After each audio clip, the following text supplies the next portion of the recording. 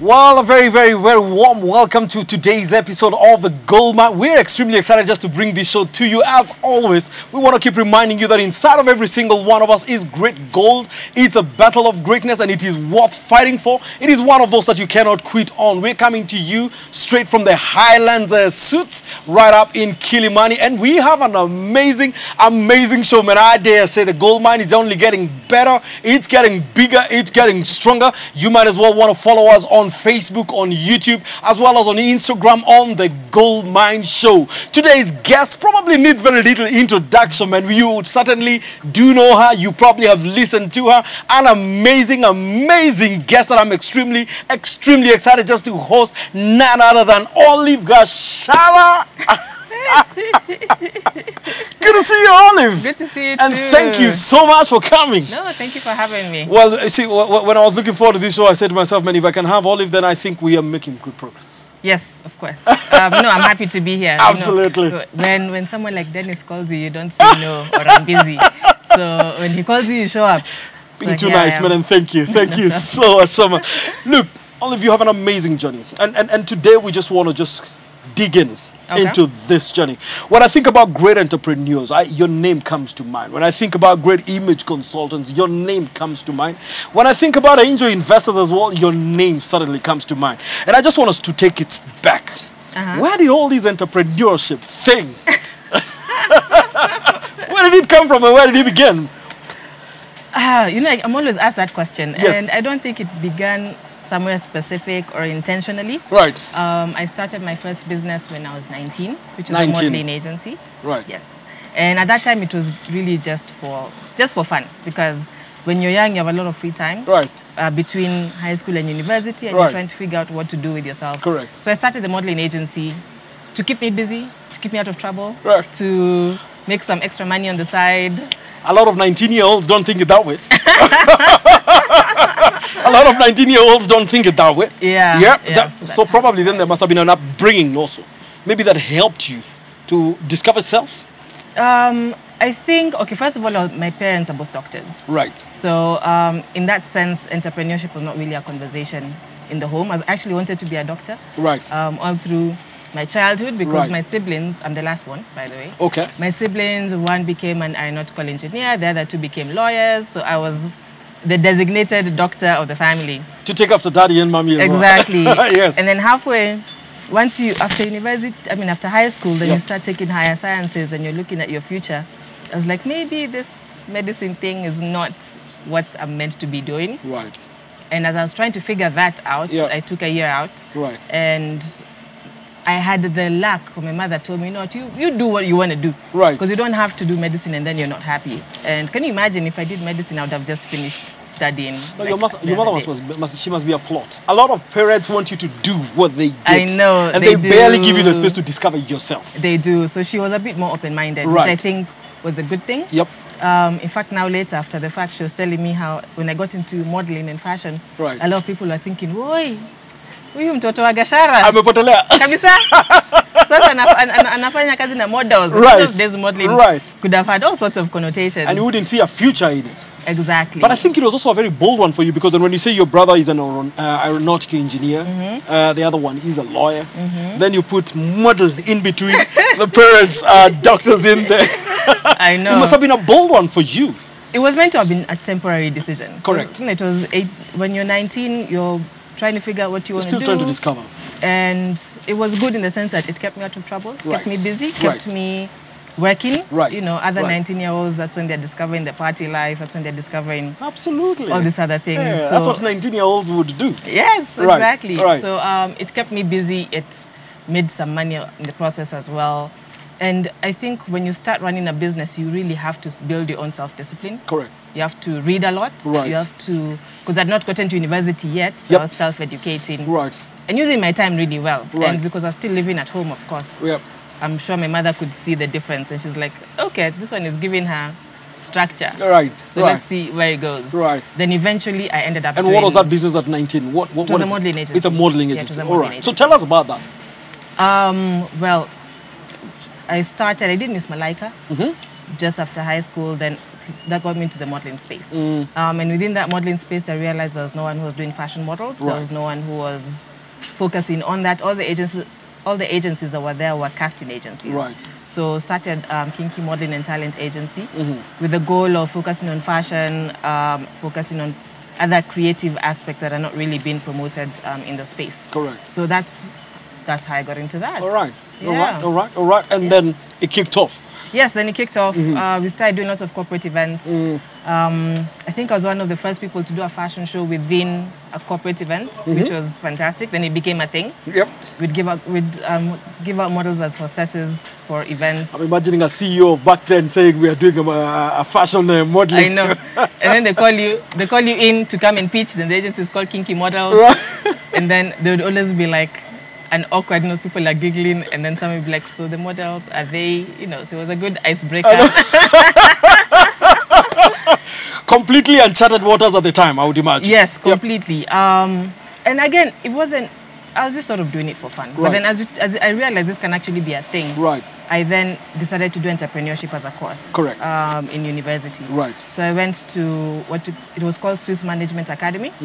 To do entrepreneurship or to do business with entrepreneurship as a major. And at the time, it was the only university in Kenya that was offering entrepreneurship as a major or as a course. Everything else was either doing accounting, you're doing finance, you're doing a straight line, you're doing sales and marketing, you're doing one of those. So by this time, you've already started deciding, I want to be an entrepreneur? Yeah, so I like this. Because by the time you're investing in education and entrepreneurship. Exactly.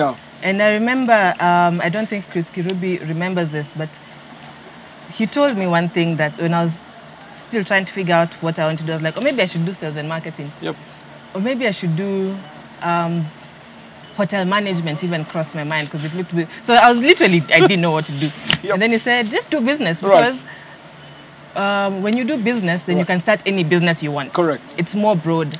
If you go and do something like hotel management, you can only work in hotels. If you go and do sales and marketing, you can only be in the sales space. Not necessarily, but it sort of closes you into that. A specific industry. Exactly. So it's like, just do business as you figure out what you want to do. Because good advice from CK. I don't know if he remembers, but yeah, he was advising. Well, I hope he'll get to watch this and get to know here. I know. He was advising 19-year-old Olive. Until today, whenever he sees me, I don't think he's like, where are my models? I'm like, Chris, I stopped doing the modeling thing like 5 years ago. Can you focus? But he still remembers again. But he still remembers. Right. Yeah. So you then went into do entrepreneurship in school? Yeah, so I did entrepreneurship. And the good thing about, I did it as an executive bachelor's. So first of all, I was the youngest in the class because executive bachelor's are evening classes type things for executive people who are working. But it was great in that you learn something and you're able to also implement it into your business almost immediately.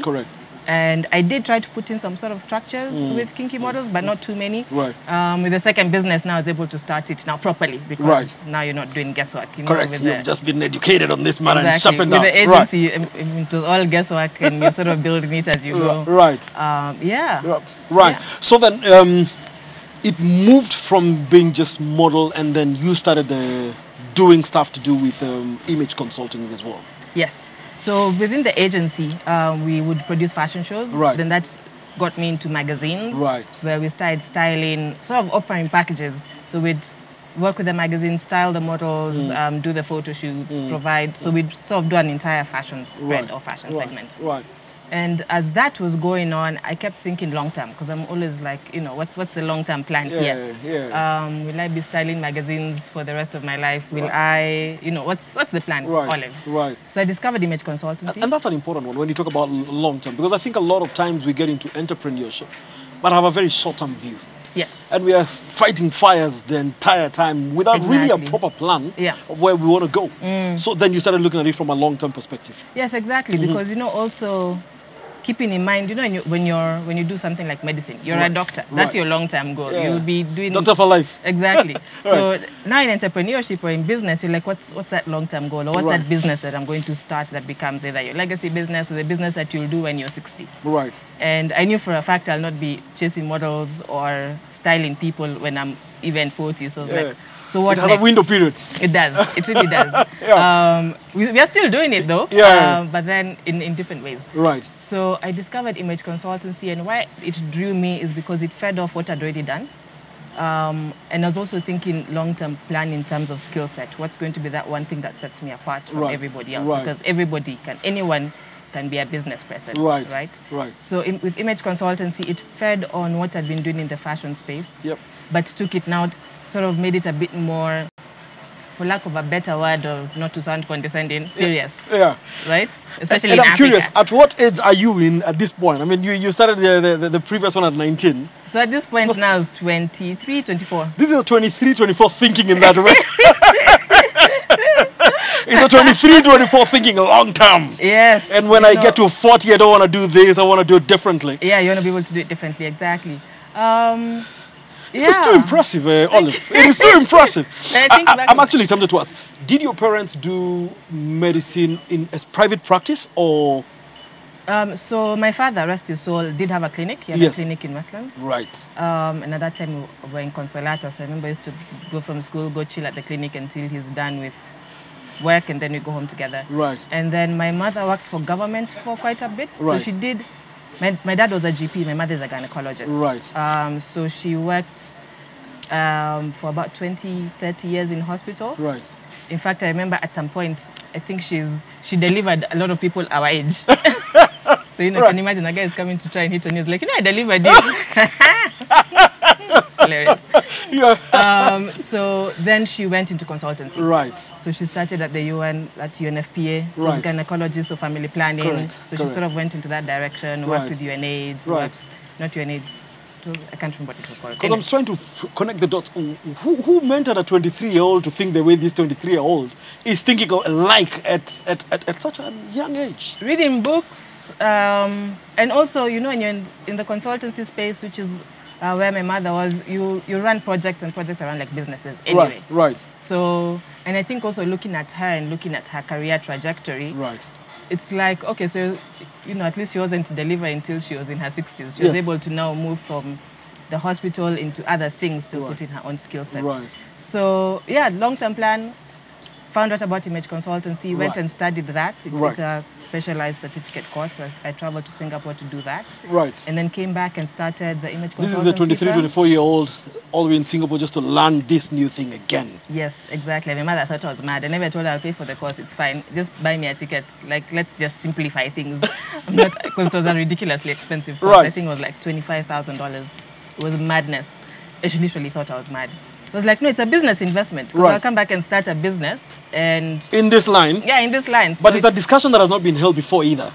It had been held for a while. You ease into things. Also, you have to learn how to, you drop ideas, you drop hints. You have that but I'm saying image consultancy as a practice was not a practice we knew back then. No, it wasn't. And even when I came back, you're telling, can you imagine I'm coming to your HR and saying, I'm going to teach people how to dress, how to sit, how to stand.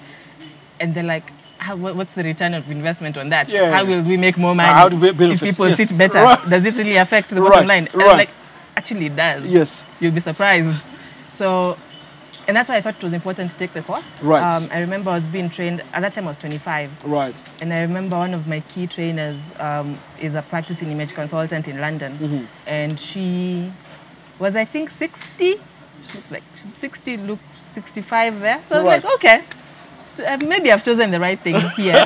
If they've done it all the way to 65, there must be something right about it. Exactly. And she was actually celebrating 25 years of her business. So that was sort of a good thing.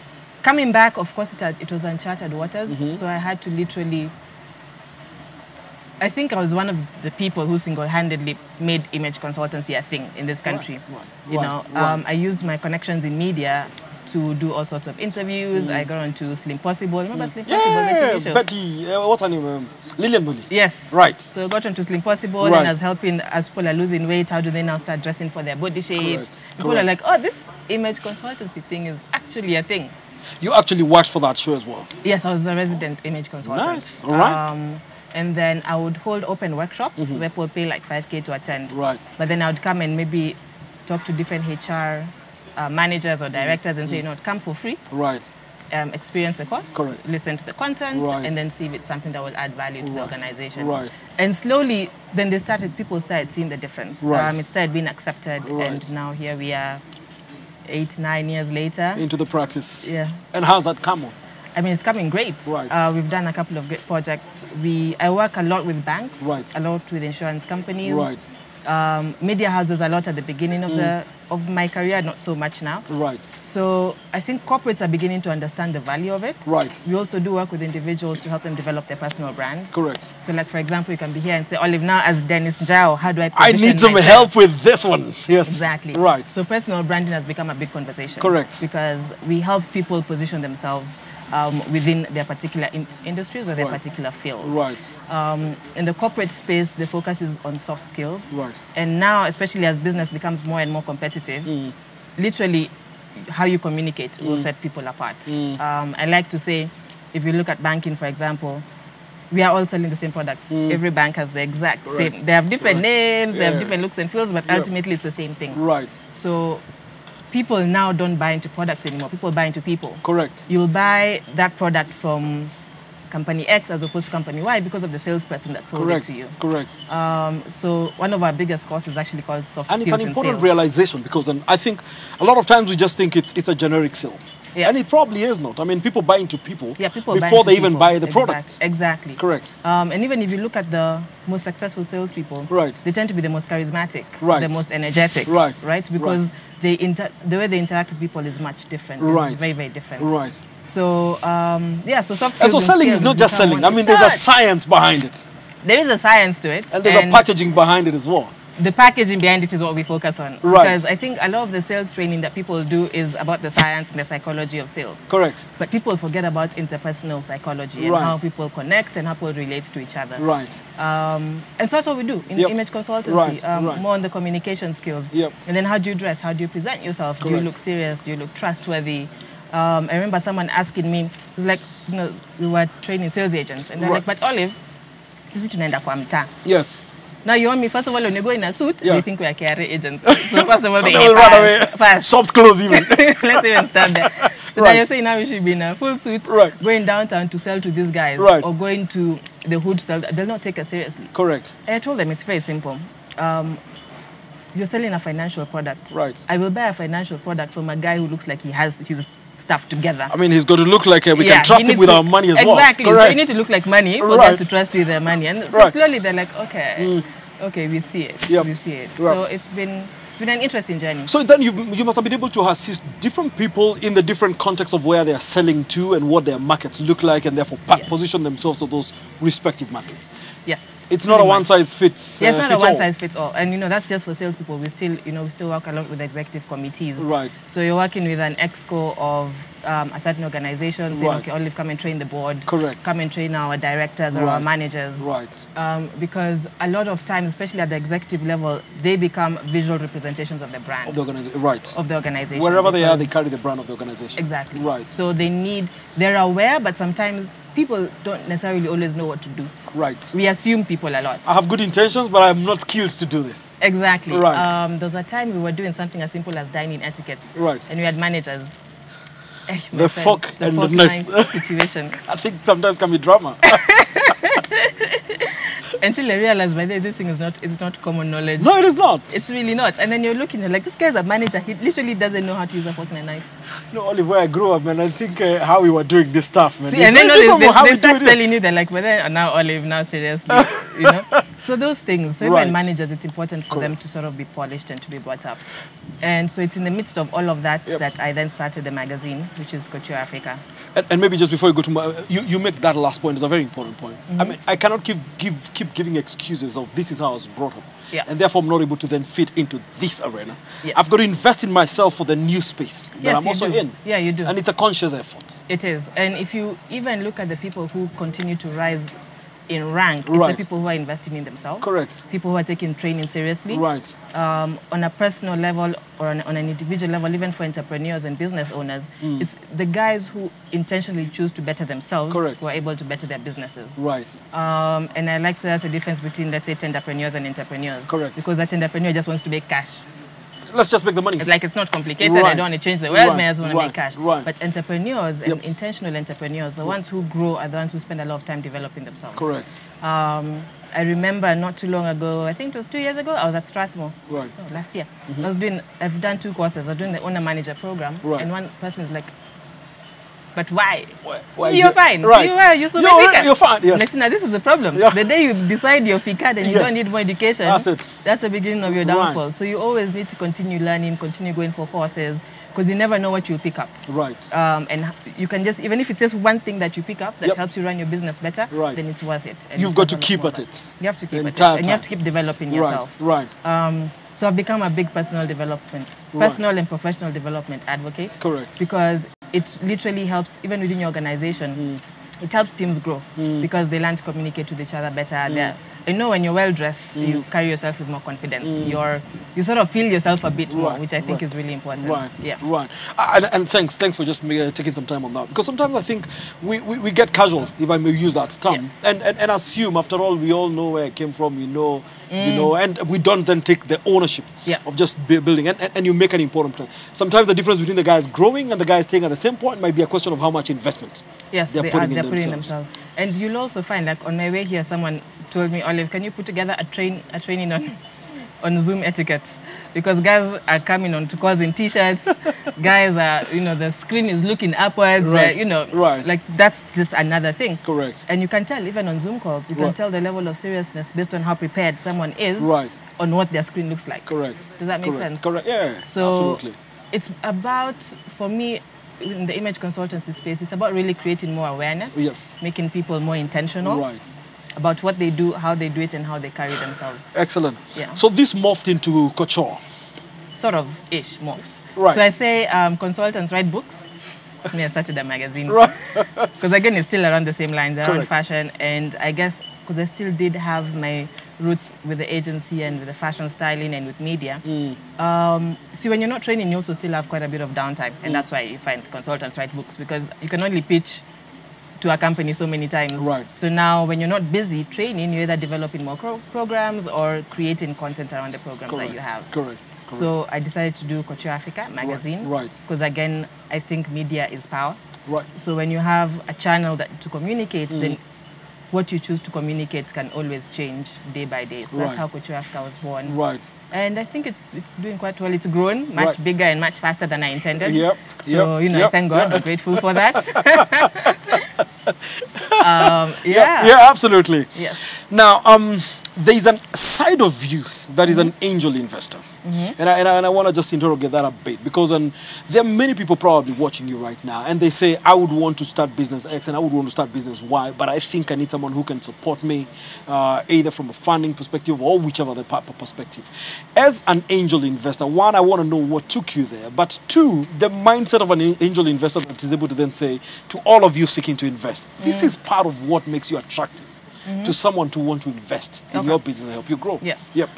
So the angel investment part of it was led by two things. Yep. Because first, you find there's a lot of people who need small amounts of just kidogo money. They don't need a lot. Yeah. But then there's no one who's sort of filling that gap. Correct. When you go to the bank, see now banks, bless them, but sometimes, they say, come and do this, it's easy, 2 days, but then we took our ground in difference. You didn't just say that, but yes, go ahead. Once you get there, it's a whole other story. Right. And so, for example, with Culture Africa, we got funding to start it. Right. And even just the process of doing that taught me a lot, in terms of how we structure the business and how we're able to position it. Right. And I realized the reason a lot of SMEs or small entrepreneurs are not able to even interact with banks is because they're very casual in how they do their accounting and their finances. Right. So for me, it's not even so much about the angel investment part of it. Right. It's really more about the mentorship and the guidance on how we can help these businesses become more formalized. Right. How can you be able to position them such that by the time you need money, you can actually access funds? Right. Because you'll find sometimes someone needs capital, yes. Sometimes they need invoice discounting, which they still can't get. Sometimes they need cash flow financing. So there's different types of money that businesses require at any one time. Right. But because there's no formal accounting structure, they're not looking at their businesses from outside properly. They always think that they need to raise money. Correct. Which is not always the case. Right. So what I like to do, or what I focus a lot of my time on, even is not so much on the investment part. It's on sitting with that guy or that lady and helping them structure their business and helping them figure out what type of financing they need to get out of it. So for example, we've just built an accounting app. I think right now it's on the Play Store, called Edge Finance, which is like QuickBooks for dummies on phone. So at least you can start logging in your expenditure, your spend, so that by the time you're looking for investment, you're building a record already. Exactly. Right. I like to use the example of your Mama Mboga, these guys who not Fuliza, who take your mshwaris in the morning and pay it back in the evening. If that woman had an account of how much money she spends, she look at her business completely different. Very different. Really. So for example, you borrow 1,000 bob in the morning. Right. You go buy your fruits and vegetables, whatever it is, you sell them. You make 2,000 shillings, you pay back the 1,000. The 1,000 you use to buy food for the house. Tomorrow you do the same thing again. And you keep doing it over and over and over again. But then if you tabulate it, you're making 2,000 shillings a day. If you put that together and if you put it on a spreadsheet, you've actually made 60,000 shillings a month. Right. That's even more than what a teacher gets paid. Correct. But then because you've not been enabled to look at your business and we hardly look at it that way, by the way. Exactly. You're thinking, Mimi, I'm just like a small business person. Right. But then if you look at it in its totality, I'm like, you're actually making a lot of money. Correct. You're bankable. Correct. You know, if you go to Equity tomorrow, they can be able to give you money to buy something substantial. Absolutely. But because they're just on mobile money and they're not putting accounts on it, then they're not able to see just how much they can grow. And you're helping a lot of them then begin to put that into context. Exactly. So it's being able to try and formalize it a bit more. Being able to separate your business and your home. Right. You know, if you're being paid through M-Pesa, what then the normal business person will, the normal entrepreneur or hustlepreneur will do is they'll use that cash that they've received to go and buy food for the house, to go and pay rent. So there's no line that's distinctive, so they can see this is how much money your business has made. So this is how much money your business has made. These are your financial needs. Correct. Now, do you need an investor? Do you need financing from the bank? Do you need invoice discounting? What do you need? Because now you've been able to package it and put it together. So there's a bit of helping them to package. Yeah. But there's a bit of you that is also looks at it from an investor perspective. So from an investor's eye, what do you guys look for? So first of all, you look for that structure. So you help them to build a structure. And also looking for growth. Because a lot of entrepreneurs or a lot of businesses are dependent on the entrepreneur. Right? And, you know, even me, I've been asked many times, Olive, if you get hit by a bus tomorrow, what happens to your business? Right? Yes. So, and I'll tell you for free, even when I was setting up the businesses, and I'm very aware, and that's why I rebranded the consultancy firm. So IW was previously called Image with Olive, right? Yes. And without Olive, it doesn't exist. But then when I was setting up Gachara, I was very intentional to make sure I remove myself from the business. You delink it from Olive. Exactly. Such that if tomorrow I decide I'm tired of doing this magazine, it can still continue. As an entity, going concern. Exactly. So if you have a business that cannot continue without you, it's unlikely you'll get anyone investing in it. Because what happens when you get bored? What happens when something happens to you, you know, God forbid, knock on wood? So you, first, can it survive without you? And then second, are you looking for growth or for scale? Or is it just, are you just trying to pay your rent at the end of the month? Again, 80% of business people are just trying to pay their rent at the end of the month. And if they don't pay their rent doing this, they'll go and start doing that. So for example, you know, so we all know the quail legs analogy. Yes. Right? This guy starts making money selling quail eggs, and then everyone starts selling quail eggs, and then it's all over the place. The market dips. Exactly. So then our guys are looking for the next thing.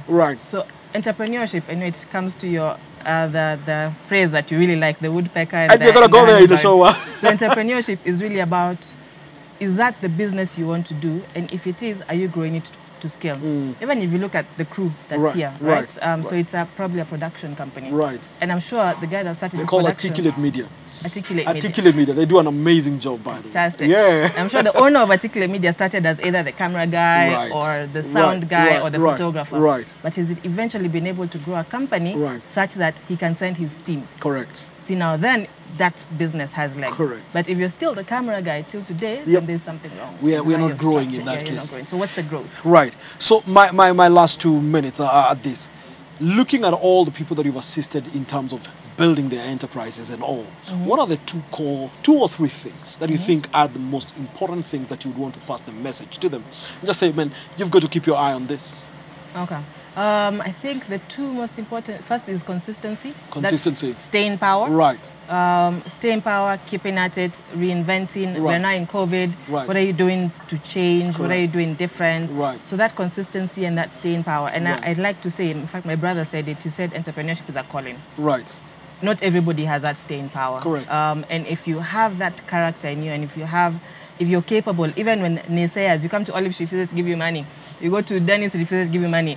Will you still keep at it? You keep at it. Yes. Right. Because then once you, and that's, you know, for me, I think that's been my secret to success. Right. I've kept at it. Right. Guys have thought I'm crazy, and I'm like, it's okay, you want to go, you go. You go. Me, you'll find me here. Yeah, I'm still doing my thing. Yeah, I'm still here. Right. Right? So I think consistency and a couple of years later, we can still bank on you for our image consultants. Exactly. Correct. There you go. Yeah. So consistency and doing something that you're passionate about. Right. Because again, that will give you that staying power. Right. So for me, I'm passionate about helping people. Right. I'm passionate about, you know, communicating and passing on messages and personal development. Right. Right. So because that's what sort of makes me wake up in the morning, then I can keep at it. Just regardless. gives you that kick. Exactly. Right. You know, they say that thing that you can do for free. Right. Do that thing and then find a way to monetize commercialize it and right. commercialize right. it. Exactly. Right. So those are my two things. Of course, I wouldn't let you go without telling us about the woodpecker story and the hummingbird story. Man, I always find that analogy very powerful. Thank you. I need to find out where I got that analogy from so I can give them credit. So no, the woodpecker and the hummingbird is about the consistency thing. So it's really, a woodpecker can drill a hole in a tree and it's this big. But that's because it keeps hitting at the same point over and over and over again until it gets through. Right. Well, a hummingbird is sort of all over the place. Right. So as a business owner, do you want to become a woodpecker or a hummingbird? Consistency. And I think that's an amazing place to end it out, man. I don't know whether you want to just give us a parting shot because I think that's a very powerful place to end it out. No, I think we can. I think we can leave it there. Yeah. There we go, man. I think powerful analogy. The question is, are you a woodpecker where your dreams are concerned, or are you a hummingbird?